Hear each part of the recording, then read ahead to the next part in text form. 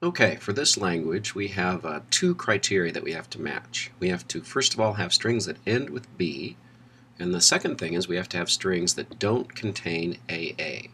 So really, we need two separate paths here to think about. We'll have one path that we use for strings that end with B, and another path to sort of take care of strings that do contain the substring AA at some point.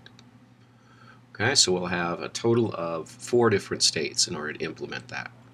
This will be our initial state. This will be our final. In terms of transitions, we'll start with the simplest string that we could have, which would be something that just contains a B.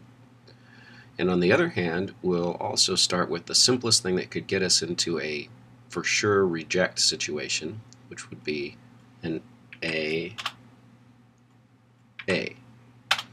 Okay, if we see AA, then we know that the string can't be inside, or in the language rather, so we won't accept it. And so this Q3 here is actually going to be a sync state. Once we get into it, we'll never come out. Okay, so if we ever see AA, we go to the sync state and never come out because the string can't be accepted. All right, now we have to think about the way that the rest of this would work.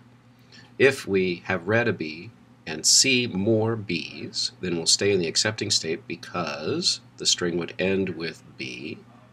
So I'll put a B transition there. On the other hand, if we read a B and then an A, that's the first in a potential AA substring, so we'll go to Q2. Let's rearrange these a little bit. Okay. If we're in Q2 and we read a B, that means that we go to the final state.